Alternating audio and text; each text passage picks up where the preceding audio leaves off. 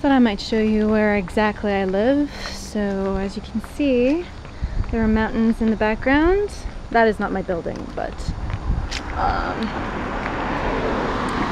so if I showed you a little bit around, there's a little hill over there that you can hike up, and down here, let's see, down here there's a little park area where I know that my co-teacher, my mentor teacher I should say, likes to do some grill sessions, like Korean barbecue sessions.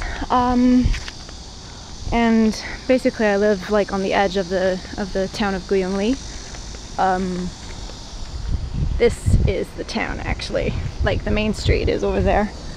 So I have to climb up this hill every morning. You can't really tell on this video, but it's a little hill, and I have to I have to climb up it every morning, and then climb down it every afternoon after school. It is currently 3:30. I got off at 2:30 from my high school, and it is hot out here. Oh yay, some shade. Oh my god. So I'm going to show you how you can get into my apartment. So here is my building, Idle. I love it. It's like an Apple name. And so I have this little keypad here.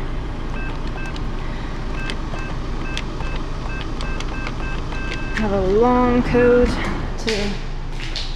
to digit in, and then I am on the second floor.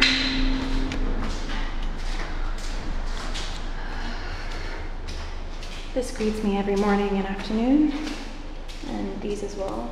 Cute. And then I am a 203, and I have another keypad here. I have to beg for my code because otherwise, what's my code? All right. Because I used to forget my key. It was like a little magnetic key that and then you lock it back in. Okay, magnetic key that I used to like forget all the time. It's a mess out here. Inside. It's a mess in here. So,